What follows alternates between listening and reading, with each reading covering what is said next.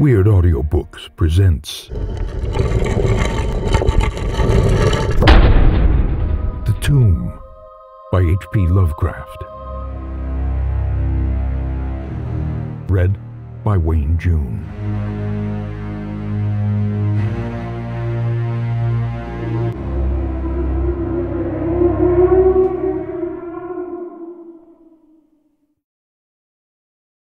Sedibus ut saltam pacidis in morte quiescam. Virgil. That at least in death I remain quiet. Virgil. In relating the circumstances which have led to my confinement within this refuge for the demented, I am aware that my present position will create a natural doubt of the authenticity of my narrative. It is an unfortunate fact that the bulk of humanity is too limited in its mental vision to weigh with patience and intelligence those isolated phenomena, seen and felt only by a psychologically sensitive few, which lie outside its common experience. Men of broader intellect know that there is no sharp distinction betwixt the real and the unreal, that all things appear as they do only by virtue of the delicate individual physical and mental media through which we are made conscious of them. But the prosaic materialism of the majority condemns as madness the flashes of supersight which penetrate the common veil of obvious empiricism. My name is Jervis Dudley, and from earliest childhood I have been a dreamer and a visionary. Wealthy beyond the necessity of a commercial life, and temperamentally unfitted for the formal studies and social recreations of my acquaintances, I have dwelt ever in realms apart from the visible world, spending my youth and adolescence in ancient and little-known books, and in roaming the fields and groves of the region near my ancestral home. I do not think that what I read in these books or saw in these fields and groves was exactly what other boys read and saw there. But of this I must say a little, since detailed speech would but confirm the cruel slanders upon my intellect which I sometimes overhear from the whispers of the stealthy attendants around me. It is sufficient for me to relate events, without analyzing causes. I have said that I dwelt apart from the visible world, but I have not said that I dwelt alone. This no human creature may do, for lacking the fellowship of the living he inevitably draws upon the companionship of things that are not, or are no longer, living. Close by my home there lies a singular wooded hollow, in whose twilight deeps I spent most of my time, reading, thinking, and dreaming. Down its moss-covered slopes my first steps of infancy were taken, and around its grotesquely gnarled oak trees my first fancies of boyhood were woven. Well did I come to know the presiding dryads of those trees, and often have I watched their wild dances in the struggling beams of a waning moon. But of these things I must not now speak. I will tell only of the lone tomb in the darkest of the hillside thickets, the deserted tomb of the Hydes, an old and exalted family whose last direct descendant had been laid within its black recesses many decades before my birth. The vault to which I refer is of ancient granite, weathered and discolored by the mists and dampness of generations. Excavated back into the hillside, the structure is visible only at the entrance. The door, a ponderous and forbidding slab of stone, hangs upon rusted iron hinges, and is fastened ajar in a queerly sinister way by means of heavy iron chains and padlocks according to a gruesome fashion of half a century ago. The abode of the race whose scions are here inurned had once crowned the declivity which holds the tomb, but had long since fallen victim to the flames which sprang up from a disastrous stroke of lightning. Of the midnight storm which destroyed this gloomy mansion, the older inhabitants of the region sometimes speak in hushed and uneasy voices, alluding to what they call divine wrath, in a manner that in later years vaguely increased the always strong fascination which I felt for the forest-darkened sepulchre. One man only had perished in the fire. When the last of the hides was buried in this place of shade and stillness, the sad urnful of ashes had come from a distant land, to which the family had repaired when the mansion burned down. No one remains to lay flowers before the granite portal, and few care to brave the depressing shadows which seemed to linger strangely about the water-worn stones. I shall never forget the afternoon when I first stumbled upon the half-hidden House of Death. It was in midsummer, when the alchemy of nature transmutes the sylvan landscape to one vivid and almost homogeneous mass of green, when the senses are well-nigh intoxicated with the surging seas of moist verdure and the subtly indefinable odors of the soil and the vegetation. In such surroundings, the mind loses its perspective.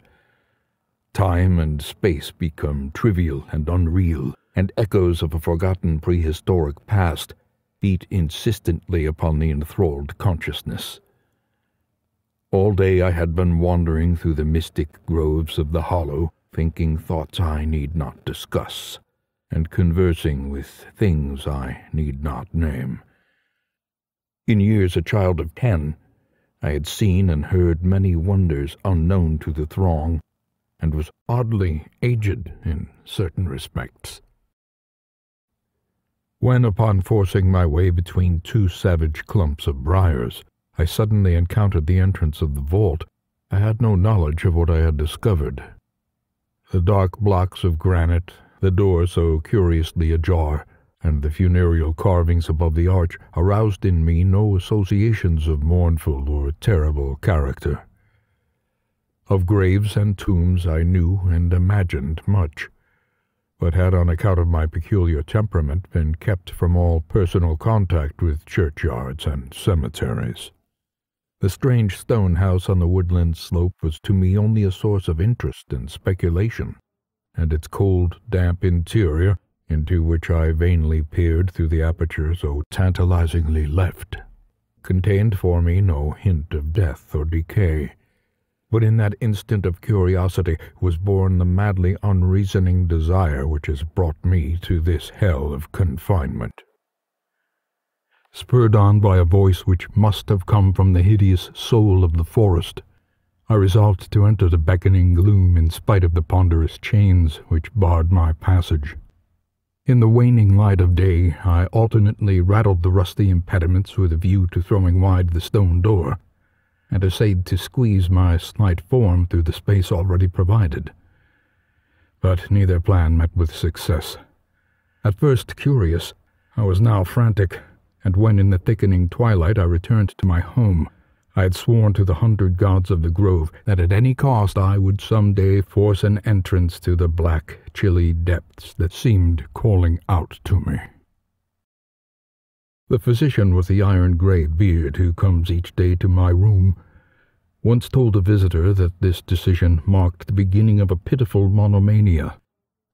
But I will leave final judgment to my readers when they shall have learned all. The months following my discovery were spent in futile attempts to force the complicated padlock of the slightly open vault, and in carefully guarded inquiries regarding the nature and history of the structure. With the traditionally receptive ears of the small boy, I learned much, though an habitual secretiveness caused me to tell no one of my information or my resolve. It is perhaps worth mentioning that I was not at all surprised or terrified on learning of the nature of the vault. My rather original ideas regarding life and death had caused me to associate the cold clay with the breathing body in a vague fashion, and I felt that the great sinister family of the burned-down mansion was in some way represented within the stone space I sought to explore. Mumbled tales of the weird rites and godless revels of bygone years in the ancient hall gave to me a new and potent interest in the tomb, before whose door I would sit for hours at a time each day. Once I thrust a candle within the nearly closed entrance, but could see nothing save a flight of damp stone steps leading downward. The odor of the place repelled yet bewitched me.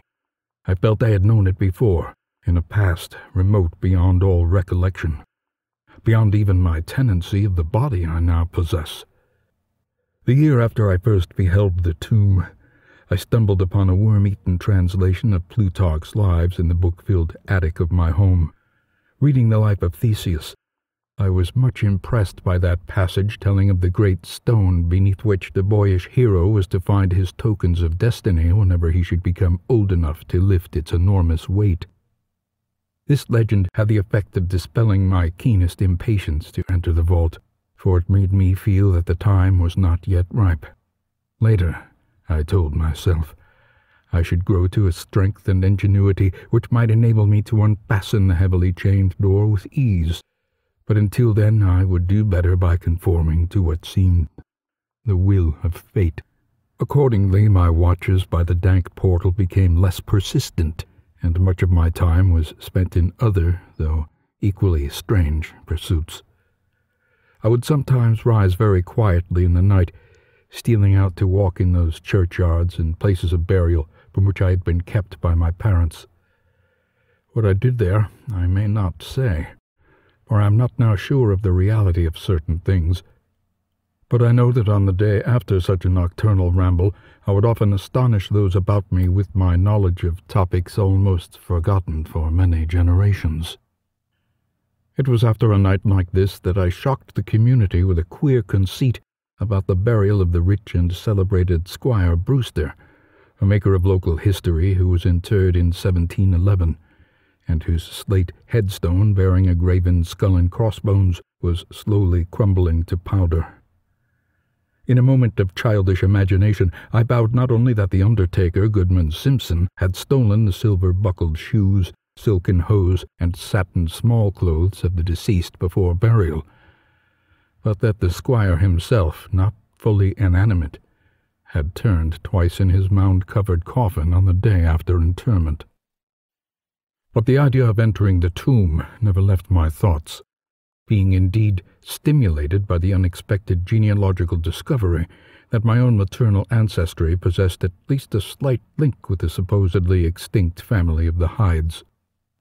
Last of my paternal race, I was likewise the last of this older and more mysterious line. I began to feel that the tomb was mine, and to look forward with hot eagerness to the time when I might pass within that stone door and down those slimy stone steps in the dark. I now formed the habit of listening very intently at the slightly open portal, choosing my favorite hours of midnight stillness for the odd vigil. By the time I came of age, I had made a small clearing in the thicket before the mold-stained facade of the hillside, allowing the surrounding vegetation to encircle and overhang the space like the walls and roof of a sylvan bower. This bower was my temple, the fastened door my shrine, and here I would lie outstretched on the mossy ground, thinking strange thoughts and dreaming strange dreams. The night of the first revelation was a sultry one. I must have fallen asleep from fatigue, for it was with a distinct sense of awakening that I heard the voices. Of those tones and accents I hesitate to speak. Of their quality I will not speak. But I may say that they presented certain uncanny differences in vocabulary, pronunciation, and modes of utterance. Every shade of New England dialect, from the uncouth syllables of the Puritan colonists to the precise rhetoric of 50 years ago, seemed represented in that shadowy colloquy, though it was only later that I noticed the fact. At the time, indeed, my attention was distracted from this matter by another phenomenon, a phenomenon so fleeting that I could not take oath upon its reality. I barely fancied that as I awoke, a light had been hurriedly extinguished within the sunken sepulchre. I do not think that I was either astounded or panic-stricken, but I know that I was greatly and permanently changed that night. Upon returning home, I went with much directness to a rotting chest in the attic, wherein I found the key which next day unlocked with ease the barrier I had so long stormed in vain. It was in the soft glow of late afternoon that I first entered the vault on the abandoned slope. A spell was upon me, and my heart leaped with an exultation I can but ill describe. As I closed the door behind me and descended the dripping steps by the light of my lone candle, I seemed to know the way, and though the candle sputtered with the stifling reek of the place, I felt singularly at home in the musty charnel house air. Looking about me, I beheld many marble slabs bearing coffins, or the remains of coffins. Some of these were sealed and intact, but others had nearly vanished, leaving the silver handles and plates isolated amidst certain curious heaps of whitish dust. Upon one plate I read the name of Sir Geoffrey Hyde, who had come from Sussex in 1640 and died here a few years later. In a conspicuous alcove was one fairly well-preserved and untenanted casket, adorned with a single name, which brought to me both a smile and a shudder. An odd impulse caused me to climb upon the broad slab, extinguish my candle, and lie down within the vacant box. In the grey light of dawn I staggered from the vault and locked the chain of the door behind me. I was no longer a young man, though but 21 winters had chilled my bodily frame.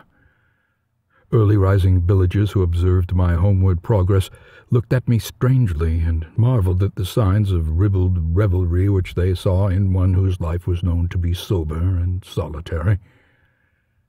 I did not appear before my parents till after a long and refreshing sleep.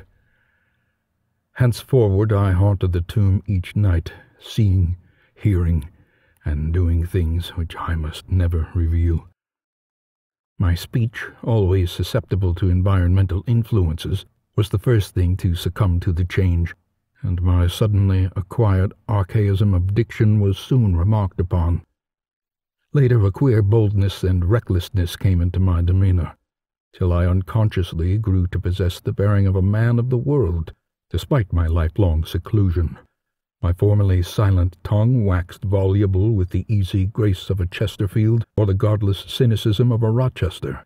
I displayed a peculiar erudition not only unlike the fantastic monkish lore over which I had pored in my youth, and covered the fly-leaves of my books with facile impromptu epigrams which brought up suggestions of Gay, Prior, and the sprightliest of the Augustan wits and rhymesters.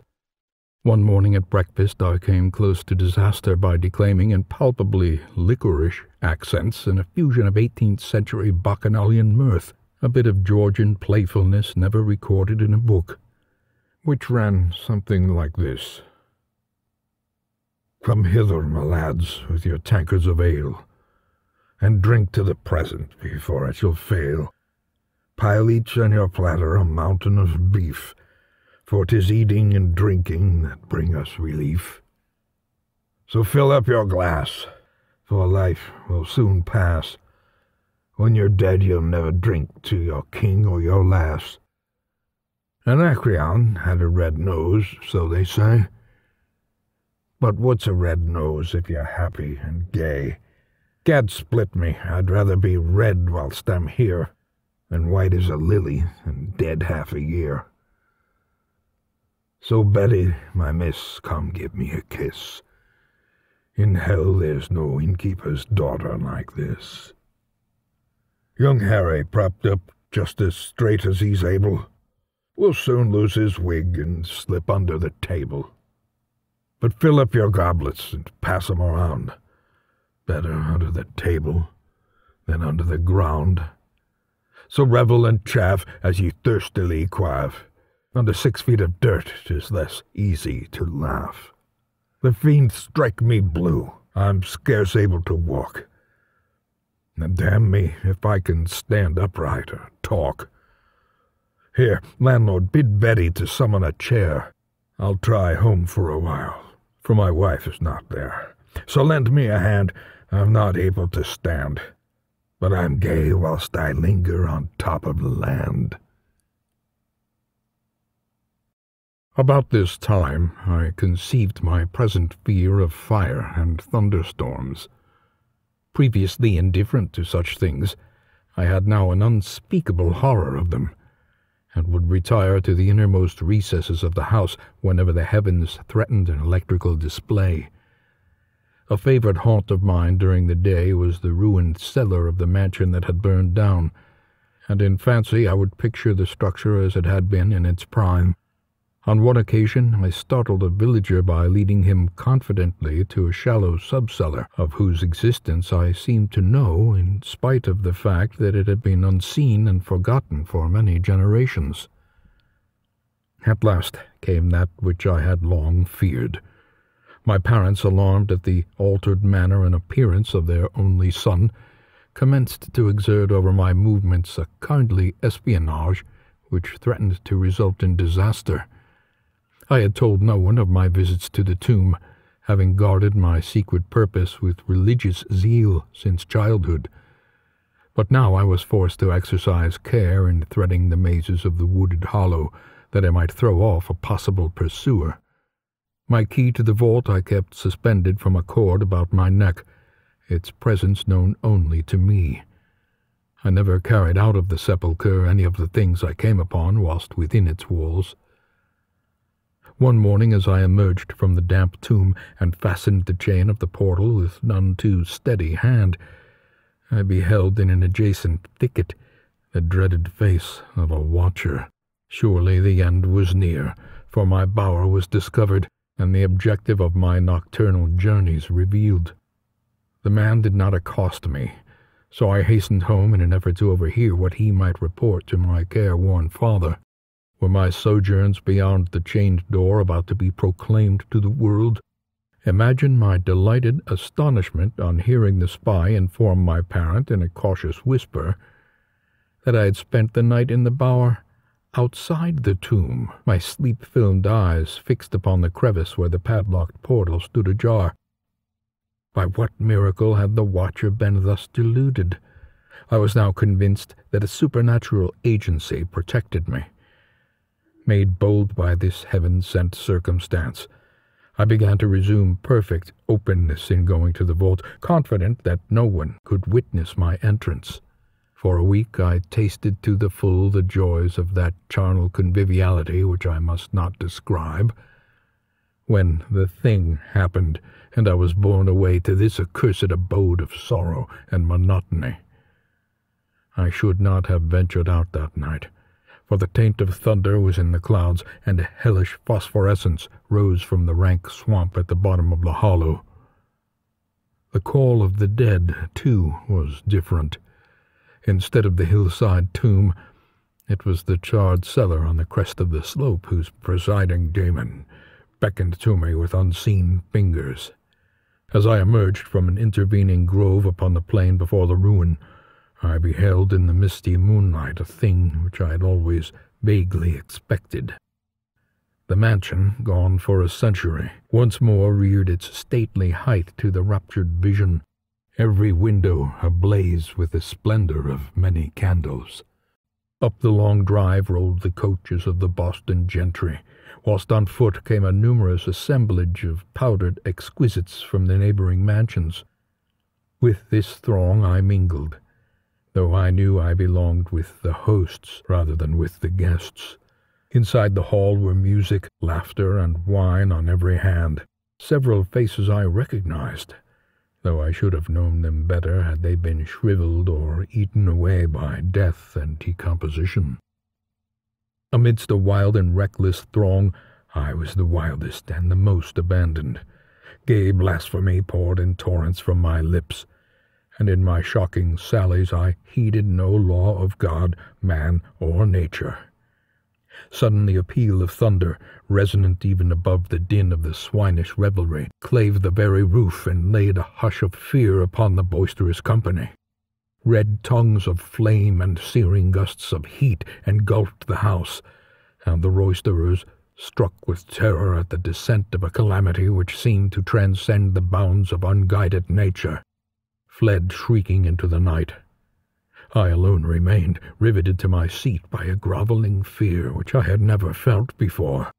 And then a second horror took possession of my soul.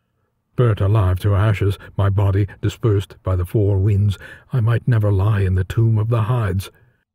Was not my coffin prepared for me? Had I not a right to rest till eternity amongst the descendants of Sir Geoffrey Hyde? Aye, I would claim my heritage of death, even though my soul goes seeking through the ages for another corporeal tenement to represent it on that vacant slab in the alcove of the vault. Jervis Hyde would never share the sad fate of Palinurus. As the phantom of the burning house faded, I found myself screaming and struggling madly in the arms of two men, one of whom was the spy who had followed me to the tomb. Rain was pouring down in torrents, and upon the southern horizon were flashes of the lightning which had so lately passed over our heads. My father, his face lined with sorrow, stood by as I shouted my demands to be laid within the tomb, frequently admonishing my captors to treat me as gently as they could. A blackened circle on the floor of the ruined cellar told of a violent stroke from the heavens, and from this spot a group of curious villagers with lanterns were prying a small box of antique workmanship which the thunderbolt had brought to light. Ceasing my futile and now objectless writhing, I watched the spectators as they viewed the treasure trove, and was permitted to share in their discoveries. The box, whose fastenings were broken by the stroke which had unearthed it, contained many papers and objects of value. But I had eyes for one thing alone. It was the porcelain miniature of a young man in a smartly curled bag-wig, and bore the initials J.H. The face was such that as I gazed, I might well have been studying my mirror. On the following day I was brought to this room with the barred windows, but I have been kept informed of certain things through an aged and simple-minded servitor, for whom I bore a fondness in infancy, and who, like me, loves the churchyard. What I have dared relate of my experiences within the vault has brought me only pitying smiles. My father, who visits me frequently, declares that at no time did I pass the chained portal, and swears that the rusted padlock had not been touched for 50 years when he examined it. He even says that all the village knew of my journeys to the tomb, and that I was often watched as I slept in the bower outside the grim facade, my half-open eyes fixed on the crevice that leads to the interior.